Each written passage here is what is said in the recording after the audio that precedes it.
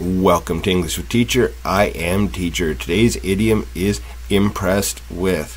Impressed with is you are impressed, you have admiration for something, a person, an idea. I'm impressed with the way he works. He works really good.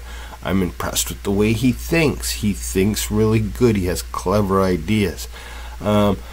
I'm impressed with the way this new machine operates. This new machine operates better than I thought it would. So typically when you're impressed with something, it's exceeding what your expectations were, whether it's a person, whether it's a thing, whether it's how a person thinks, how a person works. Something about that impresses you. Okay? Thank you very much. See you in the next video.